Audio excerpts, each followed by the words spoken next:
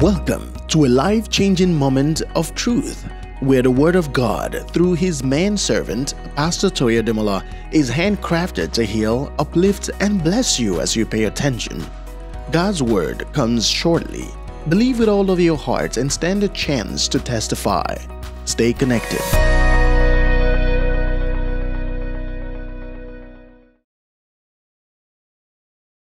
The law of success, and we started number 11.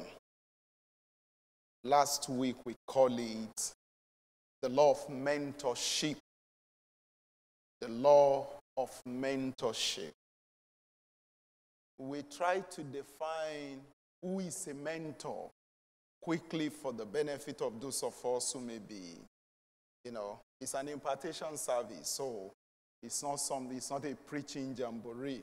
We said a mentor is a trusted teacher, a driver that can grant you uncommon speed in your journey of life. A trusted teacher. The best of all mentors is the Holy Spirit Himself. Never forget that. Human mentors may not be perfect. They cannot be 100% perfect. But the Holy Spirit is always perfect. How many of you believe with that? So, the number one mentor is the Holy Spirit. It's not in the class of any man. He knows about your yesterday, He knows about your present, and He knows about your future. So, always recognize that with all the mentors you have, Holy Spirit must stand to be number one. And number two, you will need more than one mentor. You are the one who needs to know where you need to be tutored in your life. Somebody came to me after the service last week. He said, I need a mentor. I said, in what area? He said, tell me. I said, no, I can't tell you. You are the one who knows the area where you need to be coached, where you need to be tutored. You have to itemize it, and you have to look for someone who can actually add to you, who can actually be a blessing to you in that area. Why do you need more than one mentor? Let's go back to the time you were in school. The teacher who was teaching you chemistry was not your English teacher. Yes or no? The chemistry teacher is an expert in chemistry. And if you want to be a good student of chemistry, you're not going to ask the English teacher even to lecture you or to coach you. In the area of your marriage, if you need a mentor, look for someone who has what you call a successful marriage and let them mentor you. I remember before I got married, I located a couple in the church who were very close, but I liked their style. In Africa at the time, if you are a chartered accountant, you are on top of your career. This man became a chartered accountant in 1971 at the age of maybe 22. And the wife became a chartered accountant in 1975. Shortly after they got married, maybe at the age of 26, what have you. So they have a company. And anytime we come to church, they were in charge of the finance of the church, so I work alongside with them. And anytime it is the offering period, I will look at the man, he will make a sign language to the wife. It is the wife that will give the check or put the offering in an envelope. He will give him one. She will give him one, and she will take her home. 2 envelopes. So one day came in from the African mentality we were brought up with, that man should be in charge of everything in the family, especially when it comes to money. They demystified that for me. And I asked him question. I said, why is it that it's your wife, anytime you want to do something, it's your wife that will actually approve the money? I'm talking of their own personal expenses. I've watched you many times. Anytime you want to give offering, anytime you want to give somebody, money, they have given me money before, because I was young at the time. And he would tell me, my wife will see you. So I thought you were the boss. I thought you were the man of the house. He laughed. He now said, Toye, let me teach you something. That is where many people are missing it. Your wife may know how to manage money better than the man. Because I'm a chartered accountant before her, that doesn't mean I'm good with my own personal money. He said, if I have all the money in my hand, number one, I won't give account of it. I will just be giving it out. I'll just be giving it out. But my wife, it's not that she's stingy with her money, but she will give proper account of every money that comes to the family in a month, every amount of money they spend, what are they saving. She will give you everything. I said, wow. I learned that. So I came up with a mindset that when I get married, it's not the matter of who is making what. Who knows how to manage money perfectly? Who knows how to manage money? And you want me to tell you the truth? Amen. Somebody is laughing now. I think I'm doing a better job in that angle. So I manage money. But there are other areas where she's better than me. For your information, this one may not be something that is very popular. Who is the fellow that teaches us Bible study at home, even with the children? I don't have the patience for that. She's the one. Anytime we want to share the Holy Communion in the house with the children, if I ask you to come the first time, the second time, if you don't do, you know what I will do for you. She has the patience. She has the ability to say, okay, let's study the Bible. Okay, this is what we have to do. Just to make it so simple. She's doing that. Unlike, okay, I'm the man, I must be the Bible study. I can't be doing it in the church and at the same time at home. Let me rest. Somebody say amen to that. So look at it again. That is in the area of marriage. In another area, it may be in your finances, it may be in your career. Somebody has been in a place where you wanted to be. There is no professor who has never been a student before. A professor of today happens to be a student of yesterday, yes or no? So, why not let us humble ourselves? Let me give you another example. I've told you many times when this church started or when we're about to start, I have to look for somebody who will mentor me with the kind of job we are trying to do in America. So, God brought Pastor Matthew Ashimalo on my way. Something happened one day. I know Dr. Murdoch because I know the ministry is going to involve both church and, organizing leadership meetings and, gospel everything out. And I knew Dr. Murdoch does a lot of things, so I have to sit under his tutelage. So he called me one day and he said, Pastor Toye, I cannot mentor you in church growth because I am not a pastor. I am an evangelist. And it was as a result of the question I asked him. I said, I needed somebody in America that I can look up to.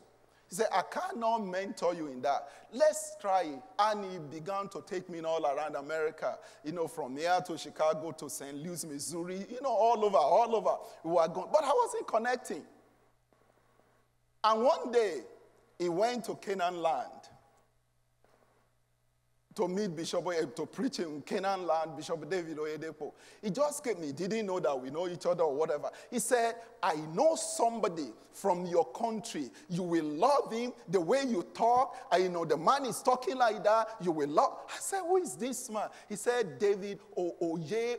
I said, Oyedepo, And, and he wanted to take me there. I said, no, I can handle that one by myself. But look at what I'm saying here. It wasn't trying to lord it over me. When the Wisdom Center Church was about to start, guess what happened? He called me. He said, you know a little thing about churches that I don't know. What advice will you offer me? Dr. Murdoch. Before Winners Chapel came to America, Bishop Oyedepo called me all the way from Nigeria. Hey, we've been doing churches in Nigeria and the whole of Africa, but we are now about to enter into United States of America. And he has some questions for me that I need to answer. Those are the people we are learning from.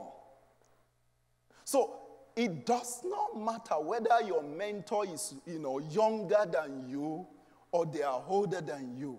It is you who wanted to learn something. Can I hear amen to that? So if Dr. Murdoch will tell me to teach him something about church growth, how to start a church, this is the man who has been in the ministry since when I was 2 years of age. 2 years old.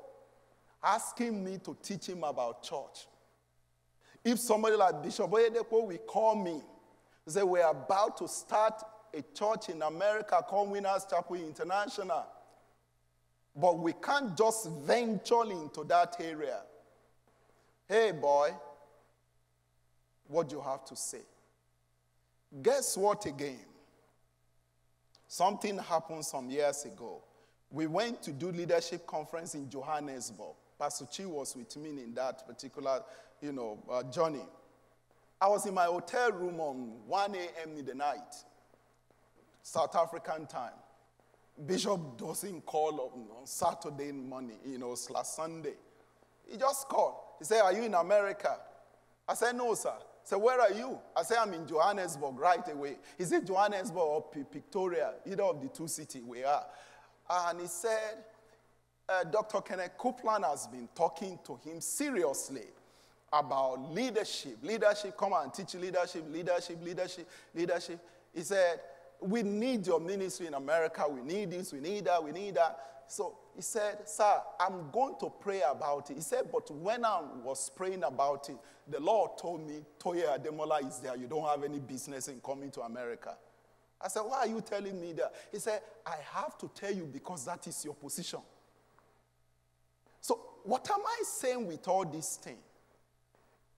No matter how great you are, you don't know everything. Does that make sense to you? No matter how successful you are, you cannot stop learning. You cannot stop having mentors. Saying that, I think I have graduated. You have graduated in one aspect of your life. What about the other aspect? The only one who knows it all, somebody say who knows it all, is Jesus Christ and the Holy Spirit. And even the Lord Jesus Christ told us in the book of John chapter 5 verse 30, he said, I can of myself do nothing. As I hear, I judge.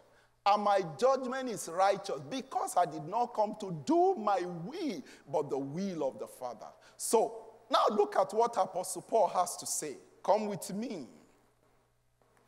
Apostle Paul was talking here in the book of Acts of the Apostle. Philippians chapter 4 verse 9. Let's consider some scripture here. Philippians chapter 4 verse 9. The Bible says, the things which you learn and received and heard and saw in me, this do, and the God of peace will be with you. That's a mentor speaking to his protege. How do you demarcate between a good mentor and the bad one? Because there are many of them today. A friend and I were talking during the weekend. He said, there are some people now, they are looking for proteges and and spiritual sons so that they can be sending money to them. It doesn't work like that. Look at it. If anybody comes to you to say, I want to mentor you, that is fake.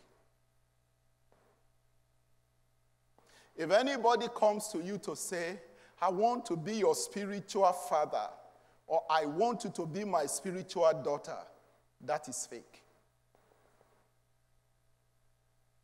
It is you who knows what you know in a mentor or in someone that you want him to mentor you. Are you following what I'm talking about? It is you who will go and meet him. Am I talking to somebody? And how do you know now? When you now know everything is teaching you, everything is saying, pay close attention. Is he doing the same thing? Is he doing the same thing? If he's not doing what he's asking you to do, he's not qualified to be a trusted teacher. The Bible says in the book of Acts of Apostles chapter 1 verse 1, he said, the former account I give, O Theophilus, of all that Jesus began both to do and to teach. He has to be a doer. Apostle Paul said, things that you have learned from me, that you have heard from me, that you have seen me doing, I commit the same thing. Do it. Somebody say, do it. And in chapter 3 of the same book of Philippians, verse 17, look at what it says. Philippians 3:17 says, brethren, join in following my what? Example. Philippians chapter 3, verse 17. Brethren, join in following my example and note those who so walk as you have us for a pattern. Let's read it together. Everybody want to go? Brethren, join in following my example and those who so walk as you have us for a pattern. If you don't have a pattern that you are working towards, like a great man of God said that, if you don't have someone that is inspiring you, you will soon expire. Somebody must be inspiring you. Somebody must be inspiring you. So Apostle Paul now was saying again in the book of 1 Corinthians chapter 11 verse 1. 1 Corinthians 11:1, he said, imitate me just as I imitate Christ. My pattern for living is Christ. And as I'm following Christ, I want you to follow me too. Who is your mentor in your business? I remember some of us here, some of them are elders now. When they were still young people, not so young. Many of them are working in hospitals and what have you at the time. And the teaching on Dominion Success Institute comes in. And we are teaching at that particular time, you must have your home business, and many of them came, they wanted to have what we call OMED group. And I sat down. I cannot mentor you in home health business because I'm not a doctor, neither am I a pharmacist or a nurse. But this is what I want you to do for me. Who are the people who have done this thing successfully? Who are still doing it, and they are still breaking forth all around? I said, don't start any of these until you locate one. I don't care how much it will cost you. Don't look for them in the name of, okay, I will just go to their office. I want to book an appointment. If they don't want to see me, I said they don't want to see you because you don't have anything to add to them. You are the one who needs them. If they say there is no time, wait. Can you give me an appointment? I said, I want to know your mentor in the homemade business. And to God be the glory. All of them at the time, or many of them at the time, fine. And those are the ones that are still standing today. Some of them enter into it in the name of they want to make money. And no mentor, no nothing. And I told them, I said, hey guys, this is what I know a little bit of. Proper organization. I said, if the government gives you money, are you following what I'm talking about? Maybe they're supposed to give you $5,000 and they gave you $7,000. Tell me something, governments are not crazy. They will come back for their extra $2,000 they gave to you. I said, if it is Republican government, by the time power change hand, when they are doing audit thing, they will look for you. I said, make money with that $2,000. Put it aside. Let it be generating money for you. Maybe 4 years, 5 years, if they ask for it. Oh, your 2,000. I don't forget. Okay, this is your 2,000. And then the remaining interest is your money. Than for you to just say, oh, these people are stupid. I gave them 5,000 something and they pay me 7,000. Oh, wonderful. Let me use it. No, that's not that. So who is mentoring you in your business? Who are your role models? Who do you want to be like? If you are to write the conclusion of your life, either auto or biography of your life, what will you say you have achieved? Who is inspiring you? We saw that Jesus was being inspired by God, the Holy Spirit, and the Holy Spirit. And when the Holy Spirit came to the world, he said, whatever he hears from the Father and from me, he will pass it across to you. Nobody is an island. Am I talking to somebody? For you to succeed and maximize your full potential in life, God has arranged men on your path designed to bring out the best in you. God has ordained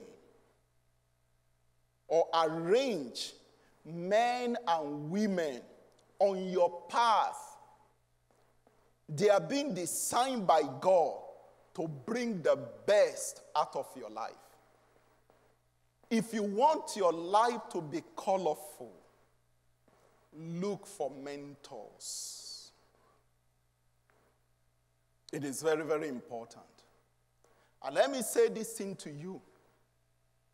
The higher or the brighter your destiny, the tougher your mentor may be. Some of them, anytime you see them, they will shake you. I must confess to you. They will shake you. It's not that they don't respect you, but your mentor can see your future. You must have someone in your life who will look to you eyeball to eyeball and say, boy, sit up. Because if you don't, like I have said it before, God did not give you the spirit of independence. Independence is of the devil, but God gave you freedom. When you see somebody say, I'm a man of myself, I don't take no nonsense from anyone. Nobody can control me. I can control myself. That is a devil in the making. Who can look at you eyeball to eyeball and say, hey, sit down there. That nonsense you are doing will not pay you. No matter how high you may be, you will need somebody. That's mentorship. Nobody can talk to me, even the pastor. No. You are just deceiving yourself. God did not give you the spirit of independence, but he gave you freedom. Go and check it. There is no nation on earth today who is independent, though they are celebrating their independent anniversary. Has it ever occurred to you? Can America, as big as America, can America do without any other nation? With all their might. But they are an independent country. Look at what is happening in Russia and Ukraine. Has it affected the whole world or not? So the same thing happens to individual. You can't see a man. They say to us, in the elementary English language, they say a tree cannot make a forest. No man is an island. We need one another. Somebody say we need one another. You can't prosper without people. If you have a business and nobody is patronizing you, what will you do? A teacher needs students to teach. A doctor needs client or patient to treat. An attorney needs a client to represent in the law court. A pastor needs people to preach to. Am I right? So you will always need people. God himself, he said, where there is no vision, people perish. And where there are no people, what happened to the vision? God said, I'm seeking for a man who will stand in the gap. But if there is nobody to sit in the gap, to stand in the gap, what happened to them? Destruction. None of us will be destroyed. So please, let's humble ourselves. Thank you for worshiping with us today. For your offerings, tithes, special seeds, or CTMI partnerships, use the following methods.